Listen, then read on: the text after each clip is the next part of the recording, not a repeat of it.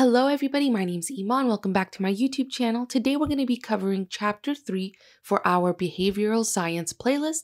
Chapter 3 is titled Learning and Memory, and in this chapter we're going to cover the following objectives. Objective 1 is titled Learning.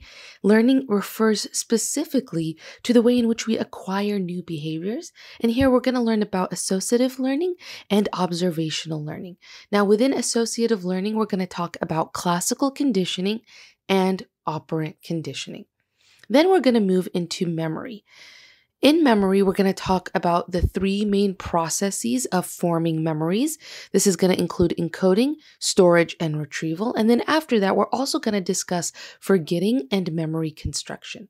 Then we'll move into the third and final objective, which is titled Neurobiology of Learning and Memory. Here, we're going to briefly discuss neuroplasticity.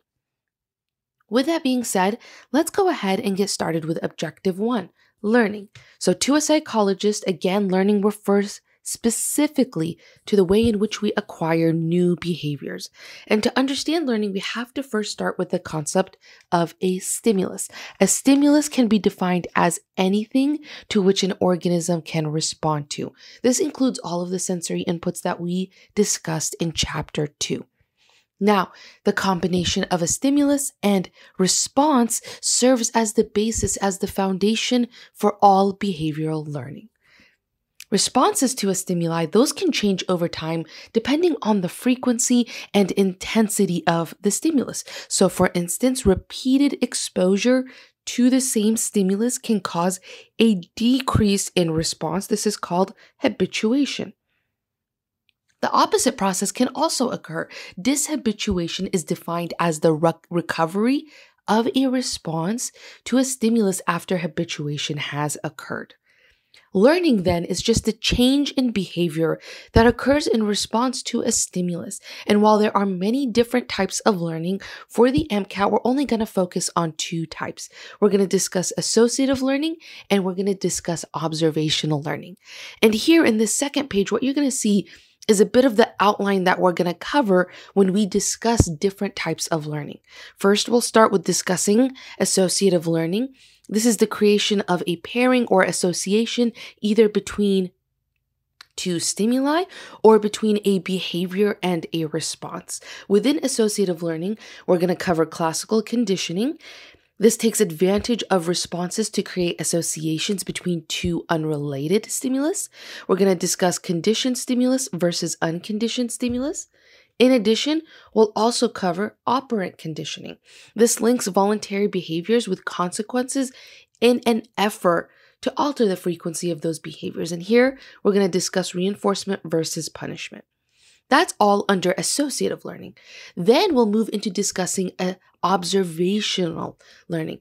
This is the process of learning a new behavior or gaining information by watching others. So that's the outline for the topics that we're going to cover now in Objective 1. So let's go ahead and get started with associative learning. Let's start again with defining associative learning. So associative learning is the creation of a pairing or association either between two stimuli or between a behavior and a response. Now on the MCAT, you're going to be tested on two such kinds of learning, classical conditioning and operant conditioning. Let's first start by talking about classical conditioning. Classical conditioning is a type of associative learning that is going to take advantage of biological instinctual responses to create associations between two unrelated stimuli. Classical conditioning works first and foremost because some stimuli cause an innate or reflexive physiological response. For example, we reflexively salivate when we smell fresh bread baking in an oven, or we may jump or recoil when we hear a loud noise. Any stimulus that brings about such a reflexive response is called an unconditioned stimulus. And then that innate or reflexive response, that's called an unconditioned response. Now, some stimuli, they don't produce a reflexive response. Those are known as neutral stimuli. Now, when you're thinking about classical conditioning, usually the first name that comes to mind for researching classical conditioning is Ivan Pavlov and his experiments on dogs. In Pavlov's experiment, the unconditioned stimulus was meat. All right, this would cause the dogs to salivate reflexively. If the dog saw meat or food, they would begin to salivate. Cool. Then what the neutral response here is a bell. Okay, if the dog was just hanging out and Pavlov rang a bell, nothing would happen. This is our neutral stimulus. Now, through the course of the experiment, Pavlov repeatedly rang the bell before placing meat or food in front of the dog or in the dog's mouth.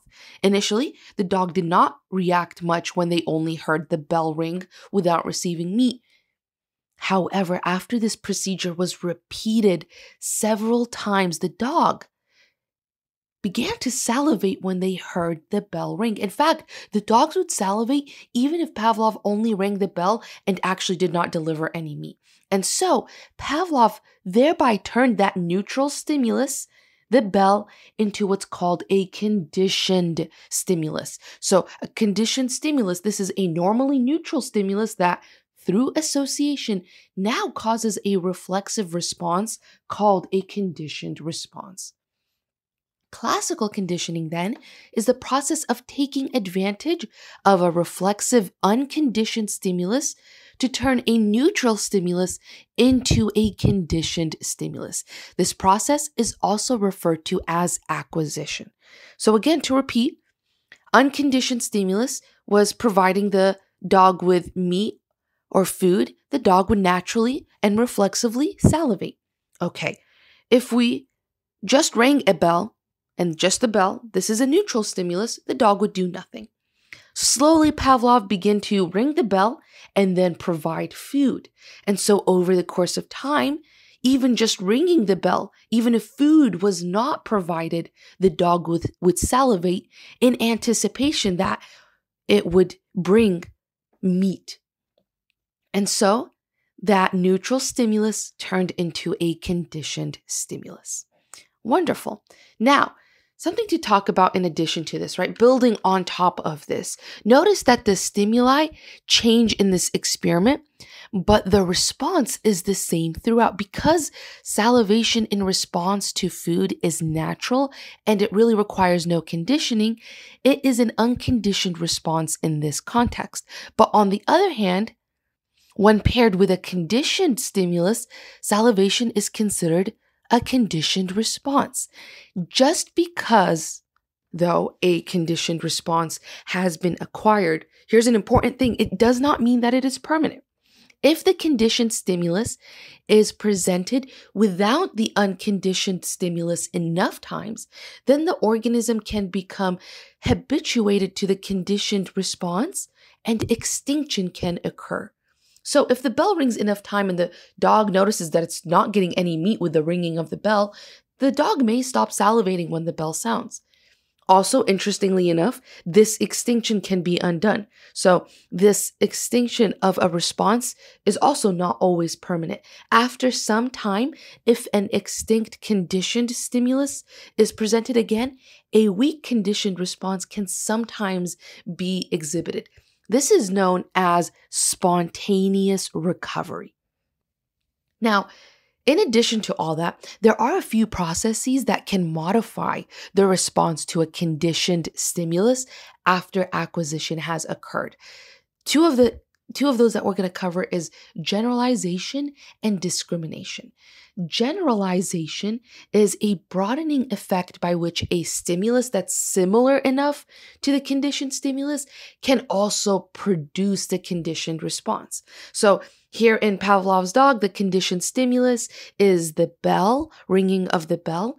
Something that's similar enough to the ringing of a bell is maybe a buzzer that'll, create that sound. All right. That is a similar enough thing to the conditioned stimulus, the bell, that might also produce the conditioned response. So the dog, upon hearing a buzzer that creates a similar sound, might still associate that sound with food and may start to salivate. Then there's also discrimination. So an organism could learn to distinguish between two similar stimuli. So Pavlov could have also trained the dog between the ringing of bell in two tones, maybe ringing the bell in one tone usually was accompanied with food, and the ringing of the bell in a different tone never brought food. And so then there is this distinction between the tone of the bell and anticipation of food, and thereby the dog may salivate when it hears one tone of the bell because it knows that's associated with food, but won't salivate with a different tone of the bell because that's not associated with food. And so, again, discrimination, an organism learns to distinguish between two similar stimuli. Wonderful. So that is conditioning. All right. That is classical conditioning. Let's go ahead and move into a discussion about operant conditioning. Now, whereas classical conditioning is concerned with instincts and biological responses, operant conditioning links voluntary behaviors with consequences in an effort to alter the frequency of those behaviors. Now, operant conditioning is associated with B.F. Skinner, who's considered the father of behaviorism, the theory that all behaviors are conditioned.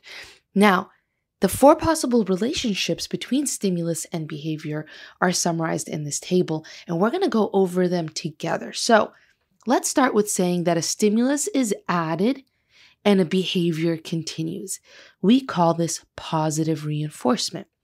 On the other hand, if a stimulus is removed and behavior continues, this is called negative reinforcement. So let's talk about this idea of reinforcement. Reinforcement is the process of increasing the likelihood that an individual will perform a behavior. And reinforcers are also divided into two categories. There's positive reinforcers. These increase a behavior by adding a positive consequence or an incentive following the desired behavior. Money is a great example of a common and strong positive reinforcer, right? Of course, employees are going to continue to work for you if they are being paid, and especially if they are being paid well. Negative enforcers or reinforcers, on the other hand, they act similarly in that they increase the frequency of a behavior, but they do so by removing something unpleasant. For example, taking an aspirin is going to reduce a headache. So the next time you have a headache, what are you going to do? You're going to take an aspirin. Negative reinforcement is sometimes confused with punishment. That we're going to discuss punishment here in a little, but remember that the frequency of the behavior is going to be the distinguishing factor. Any reinforcement, positive or negative, is going to increase the likelihood that a behavior is going to be performed. Now, within the realm of negative reinforcers, we can subdivide this into two categories. All right, two categories. One is called escape learning. I'm going to write that down here for us, escape learning. And the other type is called avoidance learning. All right, and we're going to cover these two right now. So escape learning and avoidance learning. Taking aspirin, this is an example of escape learning. The role of the behavior is to reduce the unpleasantness of something that already exists, like a headache. Avoidance learning, on the other hand, this is meant to prevent anything that's unpleasant that has yet to happen. In fact, you are practicing avoidance right now, right? You're watching this video in the hopes to study for the MCAT, and you are studying to avoid the unpleasant consequences of a poor score on the MCAT.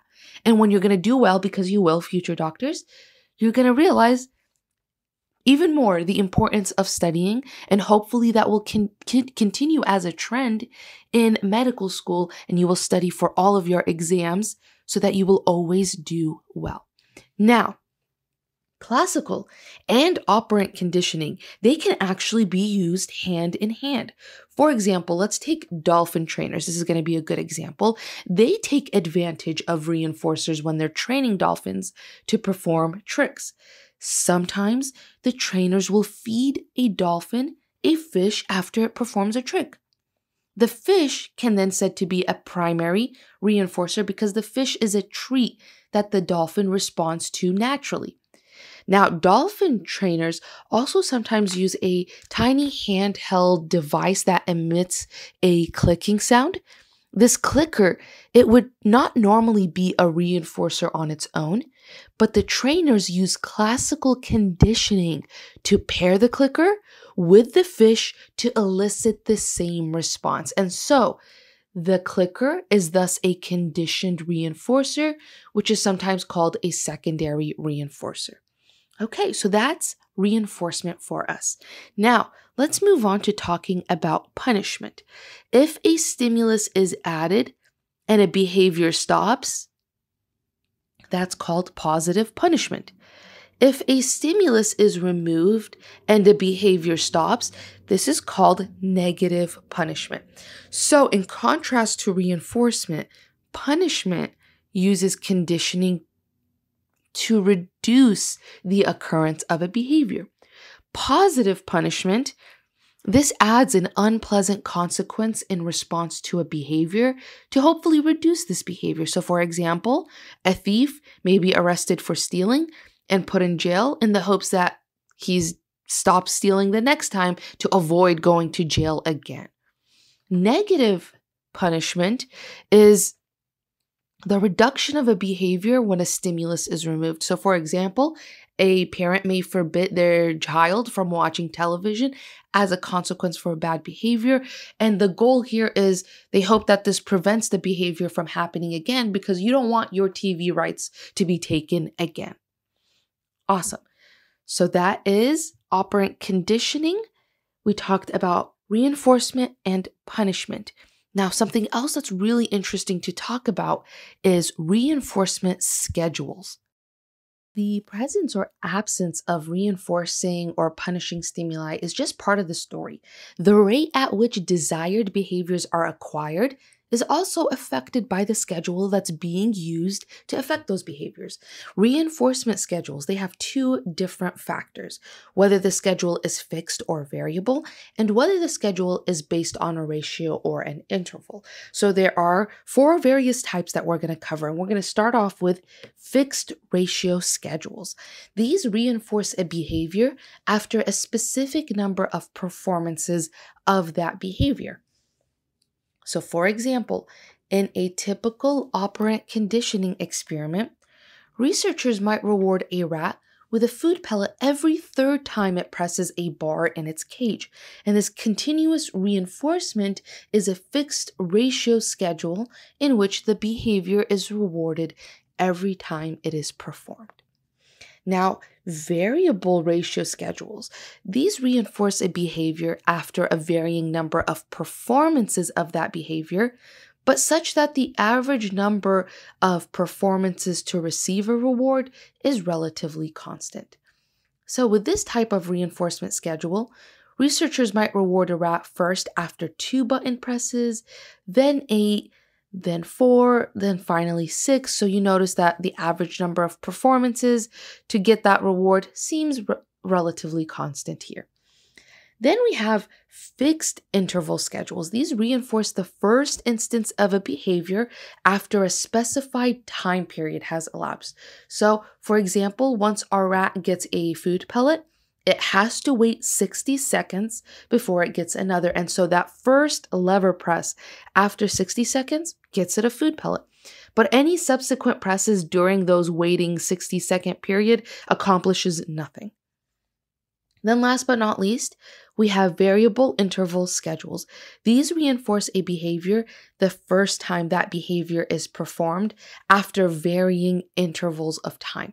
So instead of waiting exactly 60 seconds, for example, our rat might have to wait 90 seconds, then 30 seconds, then 3 minutes. And in each case, once the interval elapses, then the next press gets a rat a pellet. Now, of all of these schedules, variable ratio works the best. It works for fastest, for learning a new behavior. It is also the most resistant to extinction. Now, there are a few things to note when we're looking at this table for reinforcement schedules. We have cumulative number of responses, on the y-axis versus time on the x-axis. And the first thing is that variable ratio schedules, they have the fastest response rate. The rat will continue pressing the bar quickly with the hope that the next press will be the quote-unquote right one.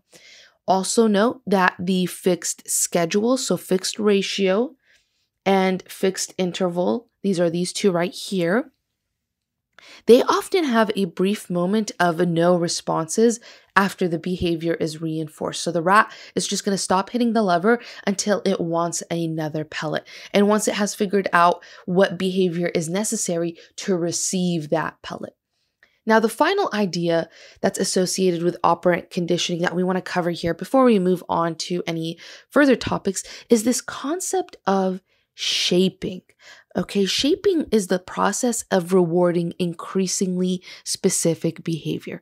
So for example, let's say that you want to train a bird to spin around in place twice and then peck a specific key on a keyboard. All right, you're first going to start training at a slower rate, and you might first give the bird a treat for just turning once.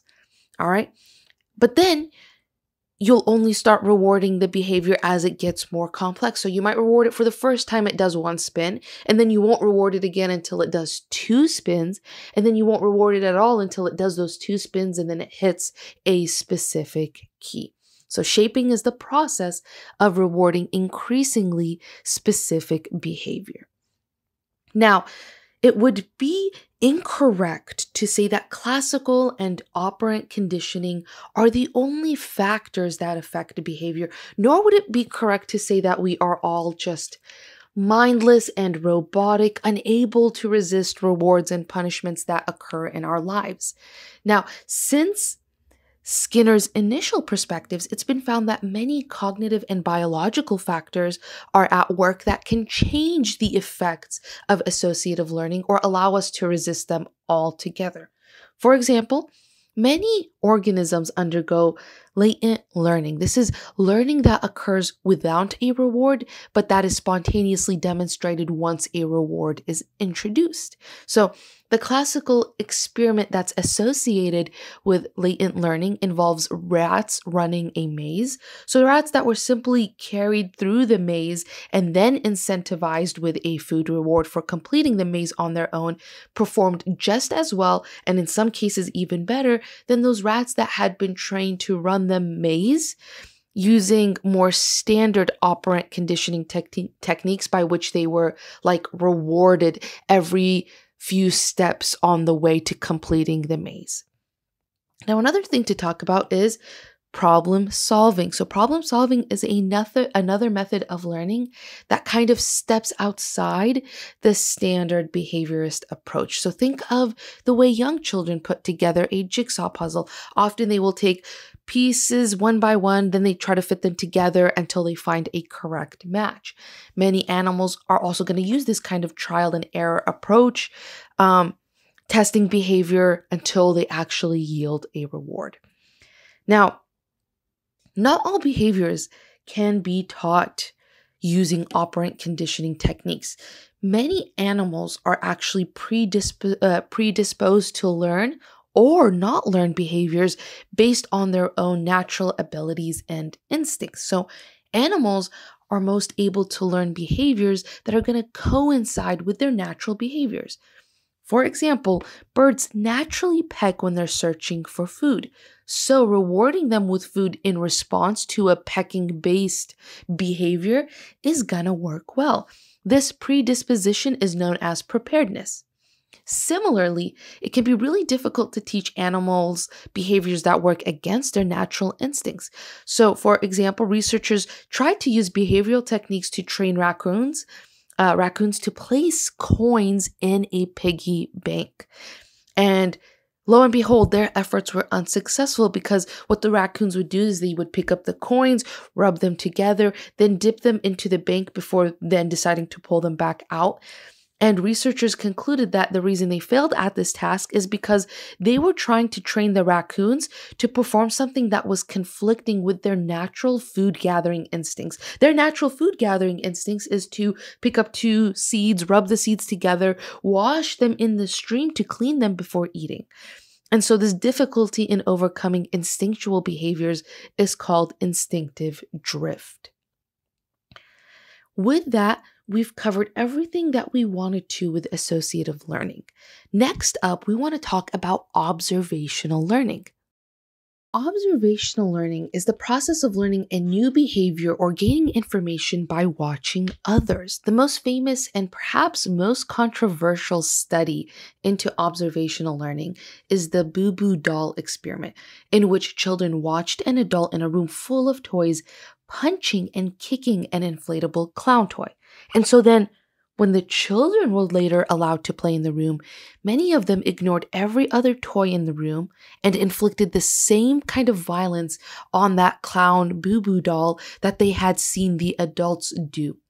Now, it's important to note that observational learning is not simply imitation, because observational learning can also be used to teach individuals to avoid behaviors as well. So in later iterations of this Boo Boo doll experiment, children who watched the adult get scolded after attacking the Boo Boo clown doll were less likely to be aggressive towards the Boo Boo clown doll themselves.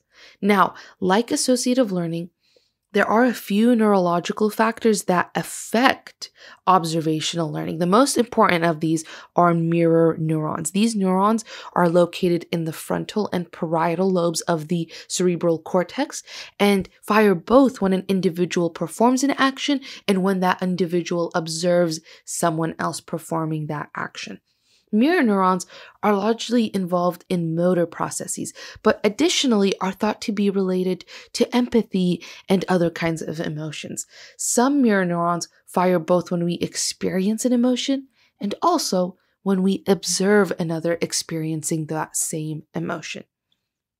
Now, researchers suggest that observational learning through modeling is an important factor in determining an individual's behavior throughout his or her lifetime. People learn about what behaviors are acceptable by watching others perform them. Now, much attention is focused, taking this idea, on the reoccurrence of violent media or domestic abuse as models for antisocial behavior. But something else that people are trying to push forward instead are pro-social modeling, because that can be just as powerful. Of course, observational learning is strongest when a model's words are consistent with their actions. So many parents, they try to adopt a do as I say, not as I do approach when teaching their children, but research suggests that children will disproportionately imitate what the model did rather than what the model said. So this is a really interesting example of actions speak louder than words. With that, we finished objective 1.